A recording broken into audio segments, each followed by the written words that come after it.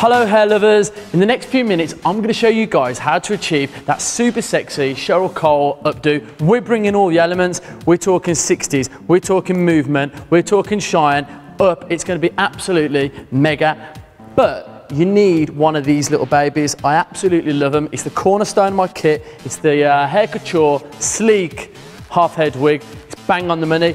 Right, you'll see what I've done. High ponytail, hair's really fine. We want lots of looks, decadent volume. First of all, you've got to prep this beautiful Hair Couture half head wig. It comes out looking sleek and silky. I want to take a little bit of that away, maintain it on the ends, but to get the volume, you've got to hit it with this bad boy stuff, dry shampoo, and just hammer it with dry shampoo and give it a shake. And what that does is matte it out a little bit. It makes it feel a bit more lived in. You can colour match it perfectly. So we've given it something now. Sections, really important. Just go to the top of the ear. And what that's going to do is use your natural hair, maybe tongue it a little bit. I kissed it with the tongs very quickly. When you're going to go over the top, you've got these little clips. These are your best friends because that's what's going to stop it moving when it's on your head. Really easy. Jump on top, catch it, slide it in.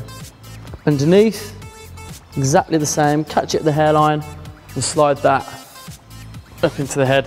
Right, everyone's head's a different size. So take the draw cord and just pull it in as tight as you can, and that's just going to give it a nice tension and stop it moving even more. So you can see, I mean, that looks cool already. It's given us some drama. Now we've got the part in, and we need to cover that ideally, but without losing too much of this texture.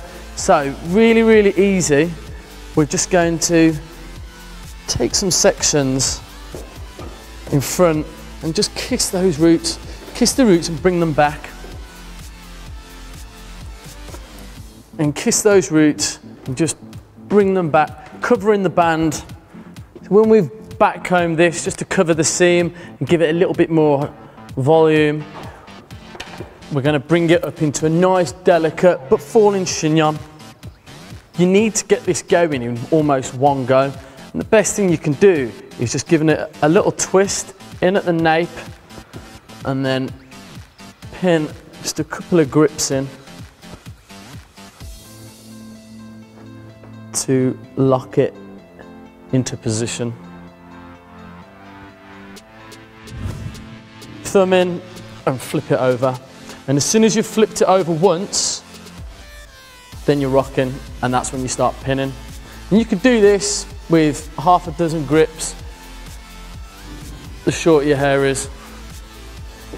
And you can see here, I've just started, it's almost started to work, and then, but you want to keep all that gorgeous texture, you know, I love that texture.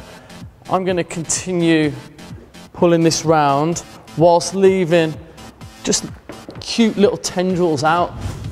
So finish it off by just gently dusting with some hairspray, and then what you're going to do is you're going to use these really delicate, cute little pins. What they allow us to do is go into the most intricate places and just gently take curls and pin them in without it looking too set in stone and too strong, because ultimately this look is all about being fuss-free, lived in, beautiful, gorgeous, Cheryl Cole hair.